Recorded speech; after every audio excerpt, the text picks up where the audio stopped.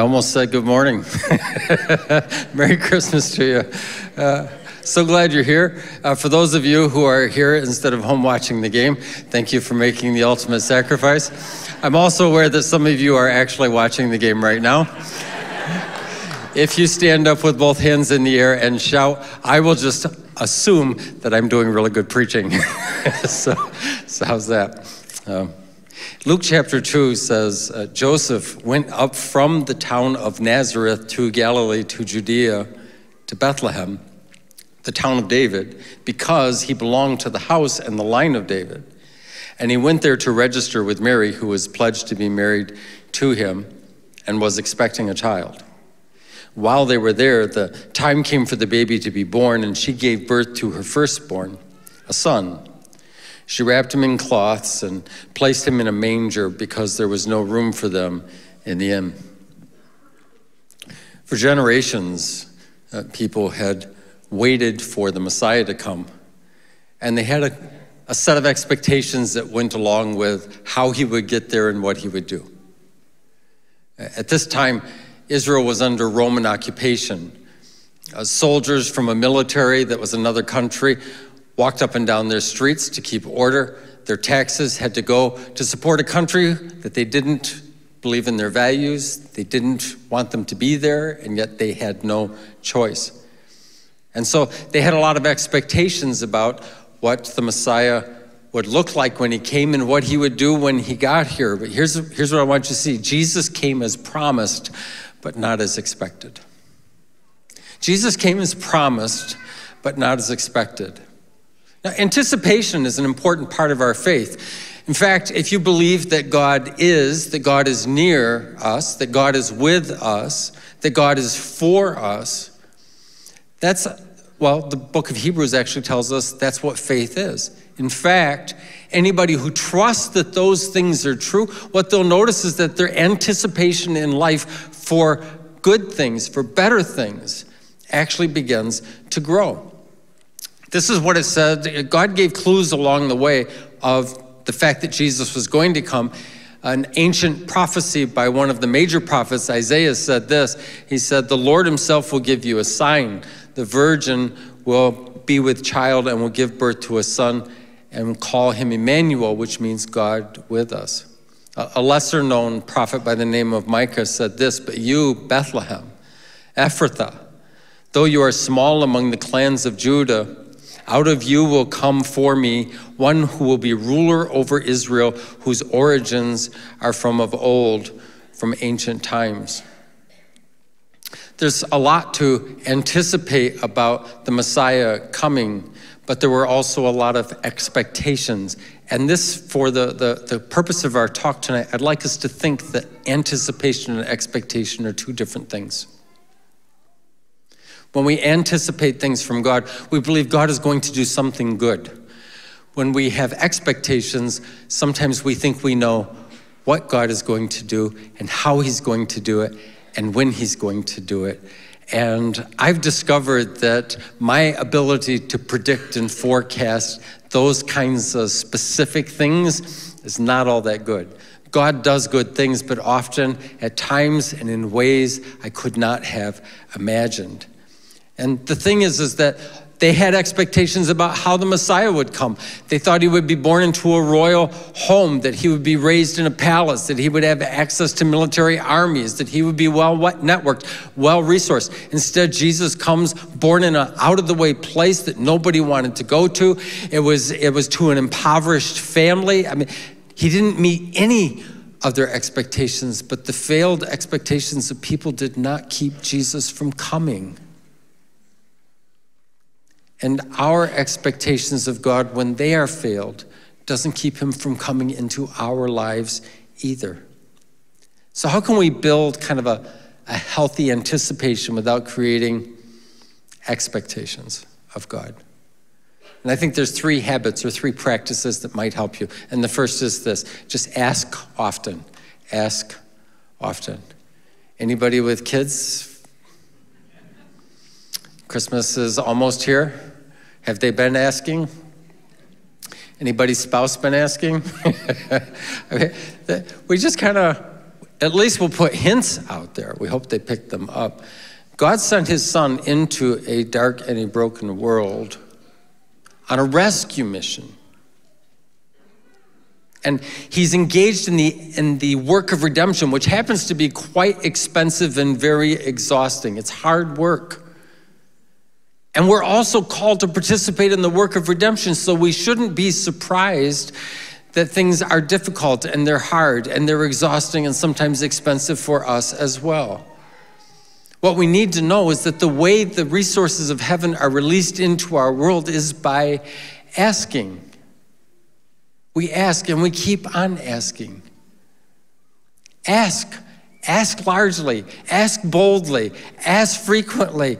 God is not offended by our requests. He doesn't always do what we want, when we want, how we want, where we want, but that doesn't mean that he is not for us, he is not with us, and he's not doing good things in our lives. So we kind of have this expectation. This is how God will do it. Let's change it to an anticipation. I wonder what God will do when I invite him into this. That would be good. No. We can learn to anticipate without imposing either a pace or a process. This is the time frame I need it. Followers of Christ will wind up logging time in Bethlehem. Mary and Joseph went there and there was no room. There were no reservations. There was nothing waiting there for them. And it'd be very easy for them to think, we're not supposed to be here. But God was very much at work. So ask. Ask frequently.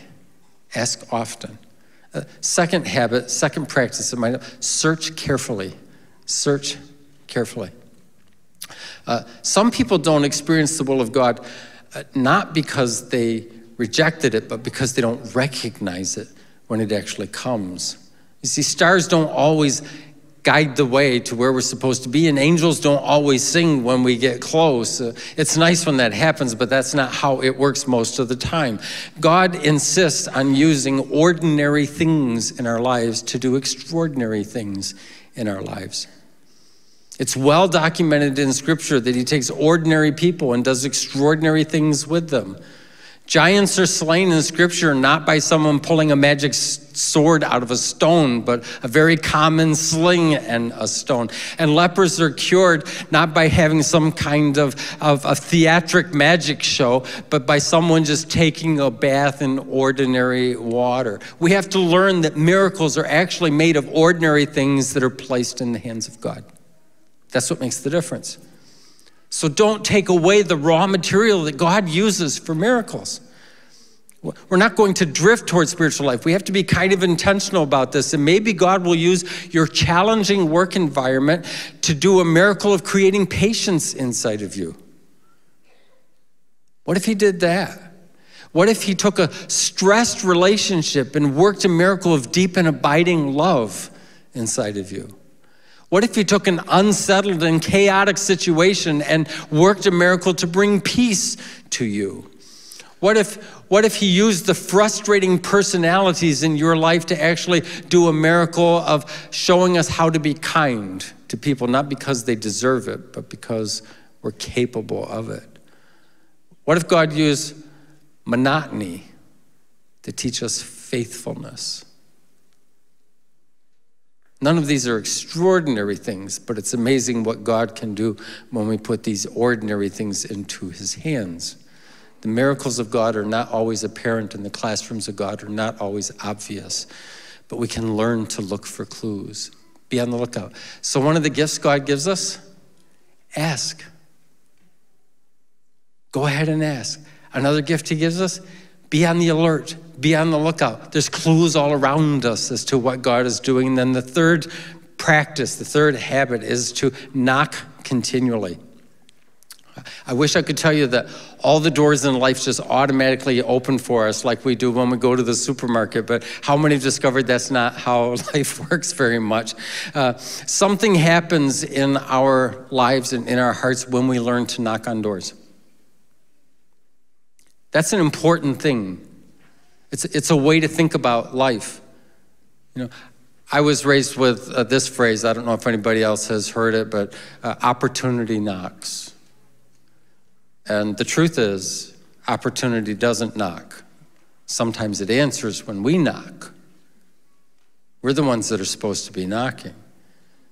An unending series of open doors would certainly make our lives a whole lot easier, but we live in a world that has a vested interest in keeping a lot of doors closed. People feel safer when doors are closed, and sometimes they feel better about themselves, or maybe even better than others when they close doors. We can close doors and keep certain people out. And so there's always a series of closed doors that we're going to have to face in our lives. And one of the gifts that we have, that God gives us, is when we see a closed door, not to just assume, not to just expect. There's nothing on the other side of that door that's for me. It's closed for a reason. I have no options to exercise here. And what God says, go ahead and knock on that door and see what happens. If we're ruled by our expectations, we will not knock on the doors. We will just suspect that it's closed for a reason, and there's nothing on the other side that's for us. But we could ask, and we could ask often, and we could wonder what God will do in answer to our prayers.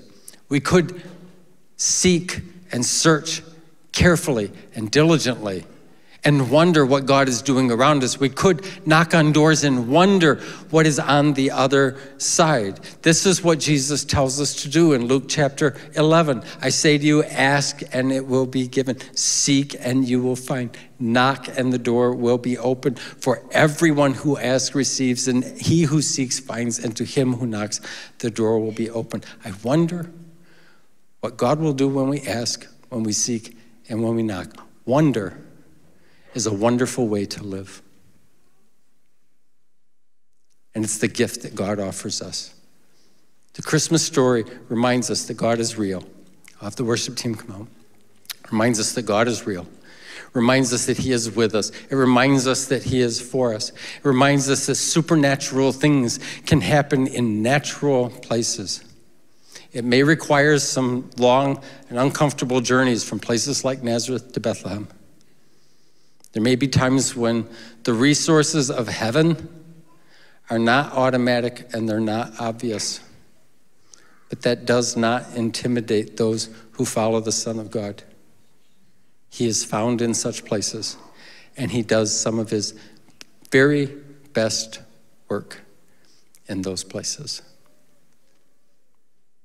So this year, maybe the gifts God is giving you is to ask, to seek, and to knock. It's a wonderful way to live. Would you bow your head with me? Father, we make a choice tonight to receive those gifts. And we acknowledge sometimes we have a set of expectations, and we think that you ought to do certain things in certain ways. Would you help us be willing to set aside expectations and exchange it for anticipation tonight as we enter into this very holy season? In Jesus' name, amen. All right, now, before we do the next thing, I have to give a couple of instructions, so consider this your public service announcement. All right. Underneath your chair is a candle, and if you just want to pull that out, we're going to be lighting that in a minute, and there'll be some people who come down the ends of rows and light the candles on the end of rows, and your job is going to be to help someone else light their candle. We just ask that when they are lighting their candle, if your candle is lit, keep it straight. Let the people whose candle is not lit be the tipped one, all right? Because we don't want any wax to accidentally spill out and burn anybody while we're here. And then when we get to the end of this, believe it or not, you can blow out your candles, but for those of you who would like to use snuffers, we actually have on the end of aisles some snuffers. And so you can do it, yes, you can do it that way. We're not technically the snuffer church, but we do provide snuffers for those who choose to use them. Would you all stand with me? And let's lift our voices as we let our light shine.